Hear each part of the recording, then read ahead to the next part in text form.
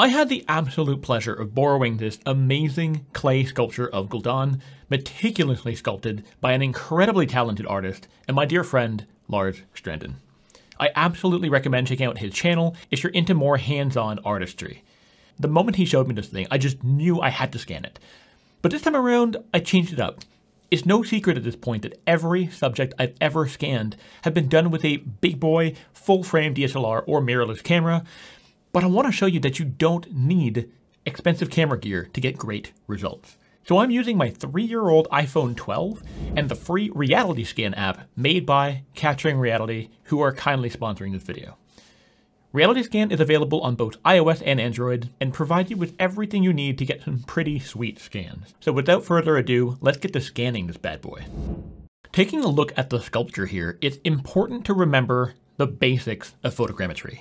Smooth or shiny surfaces like metal, glass, or in this case, clay, things that lack any kind of feature point or surface detail can pose real challenges for getting quality scans. Your scans will turn out very lumpy, but that is where scanning spray comes in very handy. It adds surface details, helping you get a much cleaner result. On top of that, it fades away over time, leaving no residue behind. So after carefully applying the spray to the sculpture, I can get started with the scanning. RealityScan is remarkably easy to use with a clean and intuitive UI. Press the shutter button in the middle and start moving around your subject. By default, it will automatically take photos as you move around, but you can take additional photos by tapping the volume up or down buttons. RealityScan's best feature is live guidance, which shows you where your photos have been taken, and as the images get processed, you'll even get a color-coded update on your model that tells you where you have enough coverage or where you need to shoot more photos. For the 3D scanning veterans out there, this won't be particularly helpful for you, but for beginners, it is a godsend and will definitely help you get a better understanding of how photogrammetry works and how to get better results. Keep taking photos around your subject until you have shot all of the angle you need. Again, refer to the color-coded overlay here. You can toggle both the image overlay and the quality overlay if needed. And in fact, I actually do recommend that you disable the overlay sometimes to ensure that you're getting a good exposure. The exposure of your phone isn't locked, and I wish we had the ability to lock the exposure in white balance, but for now it may shift and change a lot, so the overlay being active may prevent you from seeing that your image is poorly exposed or not. So be sure to keep an eye on that. If you notice that your photo is going to be like completely blown out like this, you're going to want to move your phone around until the camera figures out a better exposure. RealityScan has a limit of 250 photos you can shoot per scan, so you'll have to make every photo count. The more, the better, usually. It's worth noting that RealityScan works best on a fast Wi-Fi or data setup, as the processing doesn't run locally on your phone. If you notice that your overlay gets misaligned like this, don't worry. This usually only occurs if you put your phone down or move your phone a whole bunch in the other direction. It is a known issue since RealityScan uses ARKit for this feature. And as annoying as it is when it happens, don't worry. You can keep taking your photos of your subject as usual, and it will not affect the scan results. When you're done, you can continue to the next step. Here, you can get a preview of the point cloud, the preview mesh, and you can also adjust the crop settings to filter out any parts of your scan that you may or may not want. When you're happy, you can then send it off for processing to the cloud.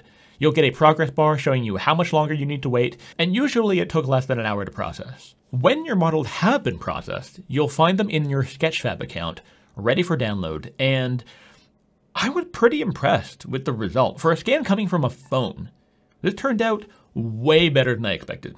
I can now download it and pop it into Unreal Engine 5, and it looked pretty awesome. With RealityScan, you get the textures for free with the model, both the albedo base color map and the normal map as well, which is going to be very handy for reasons you're going to see soon. But because the sculpture here is clay, I don't really need the color and texture info from the scan. I'll be making a clay material for it in Unreal since, you know, he's covered in white fluff. But I wanted to preserve the base plate. I wanted to keep the wood texture and use that texture provided by RealityScan. However, since it was covered in white scanning spray, I needed to do a second scan. We've had one, yes. What about second breakfast? one without any scanning spray. Wood will scan well because there is lots of feature points for RealityScan to pick up, and I was more than confident that the scan would turn out good without the spray. After scanning, processing, and downloading that base plate, using Zbrush, I separated the sculpture from the base. So I now have two models to bring into Unreal, the wooden base plate and actual clay sculpture as two separate entities. I'm doing this because it gives me more control in getting a better render of the clay part in Unreal. Why? Because A, I don't want the lighting baked into my textures because it makes lighting it in Unreal very difficult. Seeing here, it just looks plain wrong. And B, well, the sculpture looks like it fell into a bucket of snow. I want my render to look like this brown clay. This is much more convincing. However, we're not done yet. Let's take a look at the scan result. On the left is the model with the texture provided by RealityScan, and on the right is my clay material in Unreal.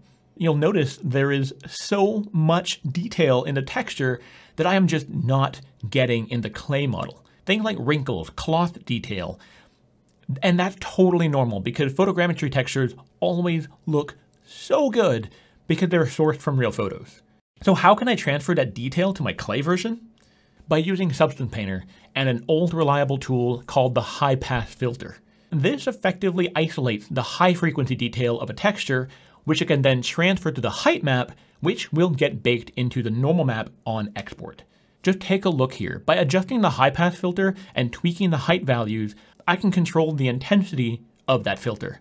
With this old school trick, I managed to squeeze out a ton of extra detail in those wrinkles, especially in the face. It is a day and night comparison. And now, the last thing there is to do is to place this guy in a pretty environment and render it out. Starting off with the HDRI backdrop for the lighting and turning on the Pathtracer from maximum quality, I wanted to go for more of a workshop vibe because it suits the nature of the sculpture.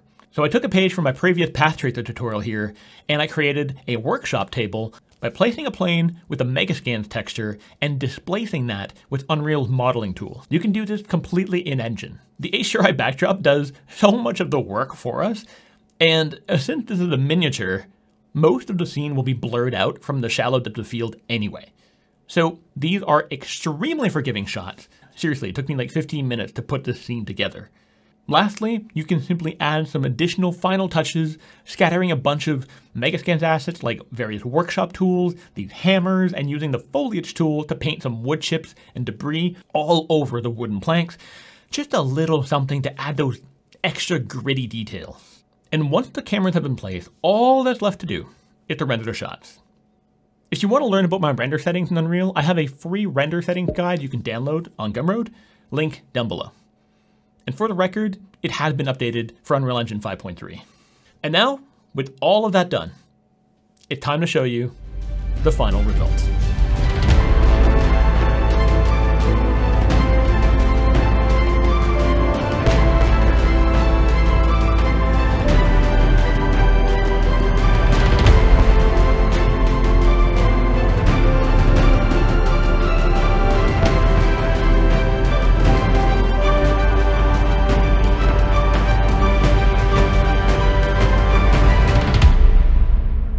So thank you so much for watching, everyone. I hope you found this video helpful. A big thank you to Capturing Reality for sponsoring this video. And as always, folks, happy rendering.